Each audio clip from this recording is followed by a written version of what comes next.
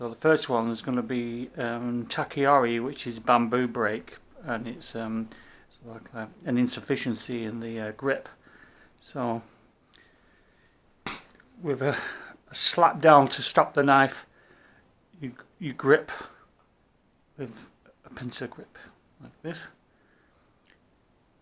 and then you go under with your elbow to bring him off his feet, and there's the insufficiency because he can't grip the knife anymore. So if he comes in, I can do it from the side as well and go into insufficiency where I have the knife now. Okay, works really well. You get a good shake out after.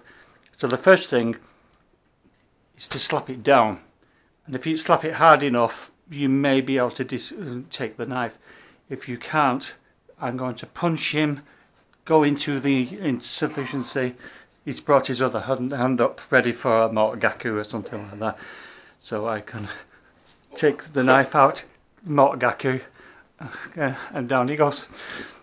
Okay, I'll just test that.